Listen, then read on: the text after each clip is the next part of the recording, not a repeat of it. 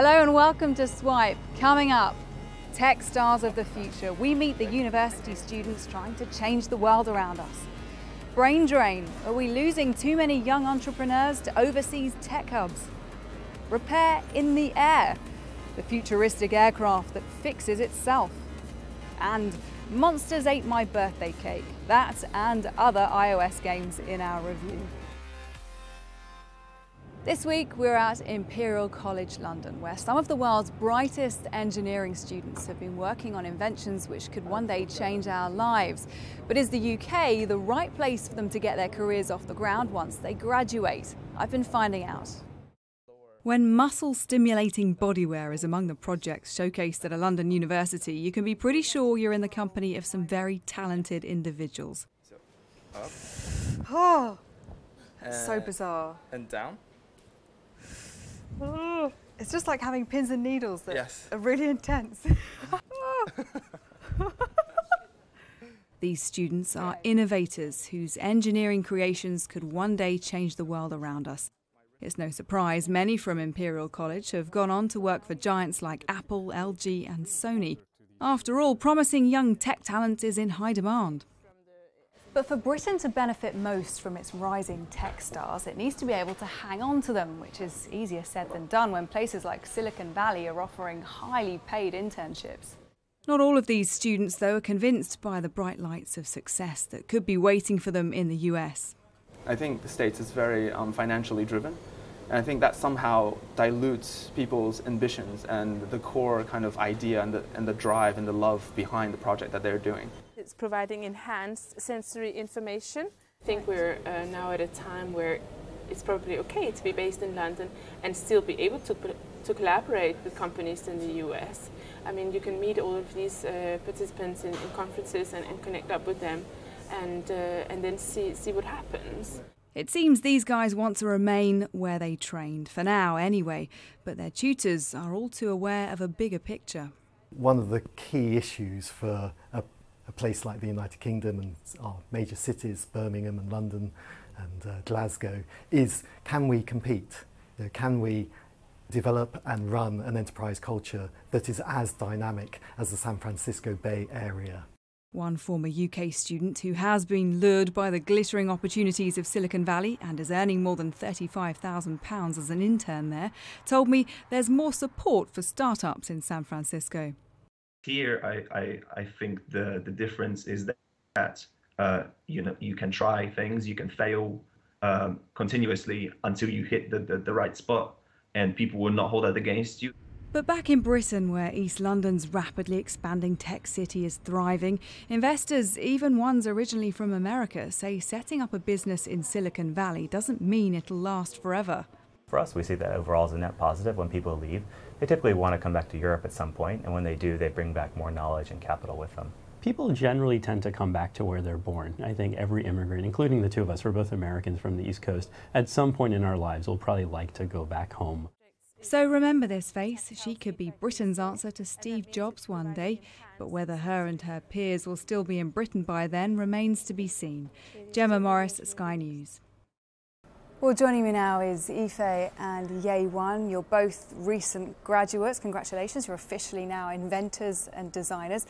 Are you going to stay in the UK to begin your careers? Yes, of course. I think London is a really nice place to start up for the young people because it has a lot of potential, such as funding and market space, and also people to network with. So I think it's really helpful for the young startup. But I think for international students, it's kind of tricky to stay here because of visa issues.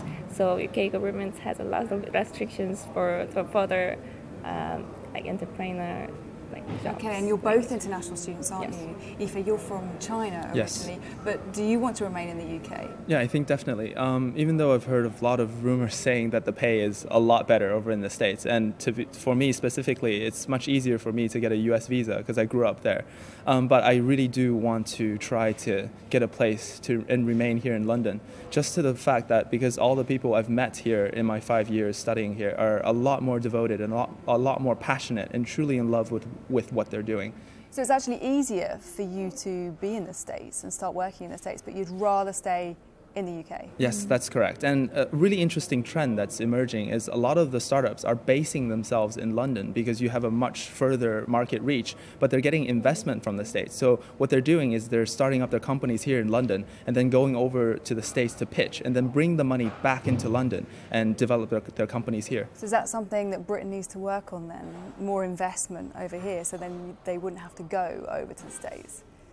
I think definitely. Yeah, I think, yes. Yeah. I think so. Okay, well, best of luck with your futures. Thanks for talking to me. Thank Thank you. you. Thank you very much.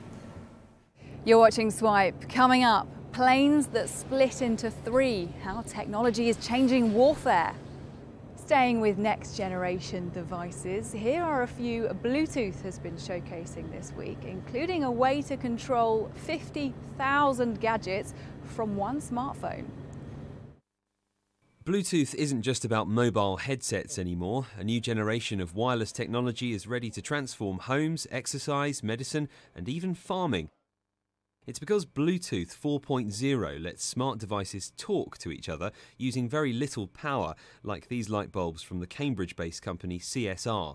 One app can control tens of thousands of them at once, right down to changing the colour of each individual bulb. And the technology has even greater potential. Using a mesh network technology like this enables you to build some intelligence into the network. Now that means when I walk into a room, it can turn the lights on if it's dark, it can set the heating to my desired temperature, and it could even turn on the TV to my favourite channel. Bluetooth's use of low-power radio also has energy-saving benefits. The Lupo key fob, a sensor you can ring to find lost valuables, has a battery life of 6 years. But there are limitations to the technology. If Lupo goes missing, you can only track it within 50 metres. It's not just keys you can monitor, fitness gadgets can link up to measure your whole exercise regime. But it might not always be welcome. Polar's devices get together to detect when you're not pushing yourself hard enough and even remind you when you haven't worked out in a while. There's even more detailed health measurement from Cardio. Their brightly coloured blood pressure monitors can upload months of readings to the cloud. The results can automatically be analysed and sent to your doctor, potentially saving time and money. And health monitoring doesn't stop with people. The Well Cow Bluetooth device is swallowed by cattle to measure stomach acidity.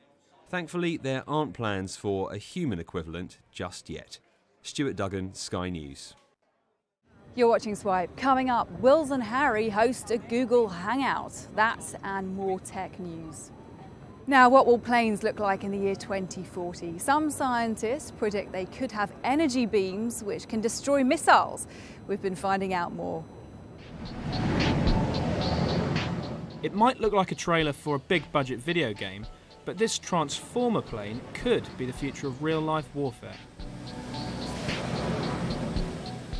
This week, BAE Systems lifted the lid on the technology they've been developing, including energy beams for destroying missiles and vehicle parts that mend themselves. They also showed off animations of 3D printed drones designed to rescue people. But they're not the only people developing warfare technology. Samsung Techwin developed a sentry robot designed to operate in the demilitarized zone between North and South Korea. It was designed to spot suspicious activity, talk to intruders, and even open fire when asked to. But many people are concerned about drones and robots replacing soldiers on the battlefield. One of the things that scares me most about technological developments, and I'm a lover of technology, I love autonomous robots, it's been my life's passion, but I'm really concerned about the military use of autonomous weapons because they have a sort of science fiction conception. At the moment, we know that no autonomous robot could comply with international humanitarian law in terms of being able to discriminate between a civilian and a combatant. Cutting-edge technology has always played a key role in warfare, but the influence today's developments will have on future wars is unclear. Will Sargent, Sky News. You're watching Swipe. Coming up, we take a look at the latest iOS games. But first, here's a roundup of anything you might have missed over the past few days. If you're a Google Glass wearer, a new app could mean you'll be able to take photos using just the power of thought. MindReader uses a biosensor headset to measure brainwaves, and if you concentrate hard enough, Glass takes a photo of what you're looking at. But don't get too excited. Google hasn't approved it yet, so it won't be available through the official Glass App Store. Hello. Hi. Princes William and Harry made royal history this week by taking part in a Google Hangout. The pair appeared via webcam live from Buckingham Palace and spoke to 5 young people making a difference in Commonwealth countries around the world. It was to launch the Queen's Young Leaders programme. Well, myself and William are here just to show our support for all the young leaders across the Commonwealth, and especially you guys and girls that have managed to get online and stay online for this amount of time. So from both of us, a huge thank you for taking part in this, and yeah, the stuff that you guys do is hugely inspirational. Dubai is building the world's first temperature-controlled city. It'll have a shopping mall, an indoor theme park, and even a network of temperature-controlled promenades. The Gulf state can top 40 degrees in the summer, so the move could prove pretty popular with tourists. Buzz Aldrin, the second man to set foot on the moon, thinks the first people to land on Mars should never return to Earth. Aldrin said this wasn't a suicide mission, but instead the beginning of a permanent settlement on the Red Planet. Elon Musk, who founded the commercial space firm SpaceX, has said he thinks humans will start landing on Mars within a decade. It's hip to be square, at least that's what struggling smartphone maker BlackBerry is hoping. It's bringing out a square phone called the Passport. According to BlackBerry, it's for architects, writers and medical staff, and will be able to fit 60 characters across its screen instead of the standard 40, making it ideal for reading documents, apparently. Now, if you're into gaming on mobiles and tablets, you're in for a treat. Here's Holly Nielsen with her pick of the latest iOS releases. Thomas was alone. Wow, a weird first thought to have. If it's a platform with a lot of character you're looking for, then Thomas Was Alone is definitely one to look out for. Brought from the PC version, which was created in 2010, the iOS port works really well. You play as Thomas or any other kind of square and rectangle, each with their own complete different personality and abilities, and they have to help each other to get through the level and through the puzzle.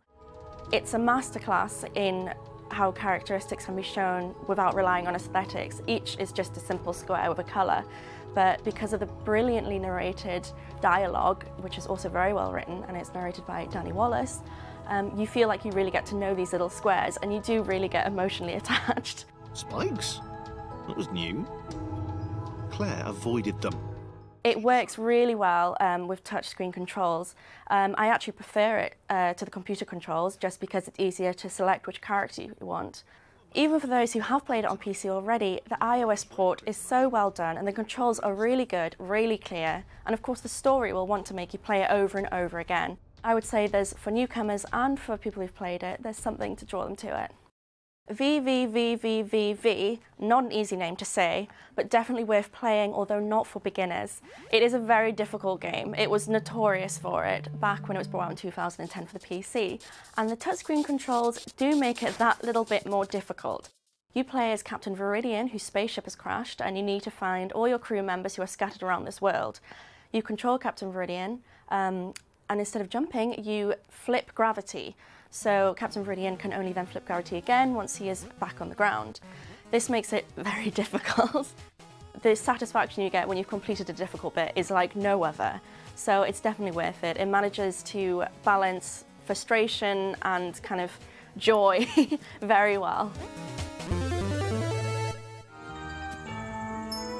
Leo's Fortune was developed by 1337 and Senri LLC.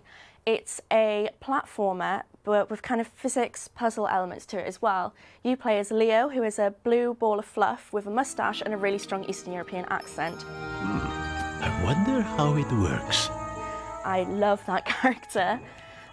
Leo has lost his fortune, as the name would suggest, and you go on a journey to find out who stole it. The controls work really well with the pacing of the game. The iPad touch controls aren't too fiddly. You always feel in control. It's just a beautiful looking game. It almost has a kind of Dickensian steampunky type feel, and also has really good replayability, so it's one that you'll be coming back to. The first thing that will really capture you about Monsters Ate My Birthday Cake is the kind of gorgeous little cartoony art style. It's very cutesy, but you shouldn't be kind of taken in by that because it actually does become a very difficult puzzler.